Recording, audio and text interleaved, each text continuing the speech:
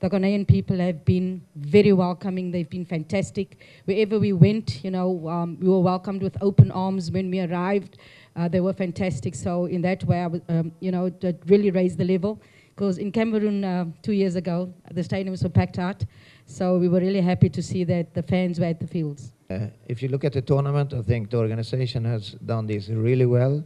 Good hotels, accommodations, food, buses, everything was under control. So we have no problems at all. I've been in to, two World Cups, two European Championships, two Olympic Games and so on. And I can't say that there is something in the organization I miss here that I had on the other big tournaments I went to before. So thank you very much to the organization. You have done a really good job.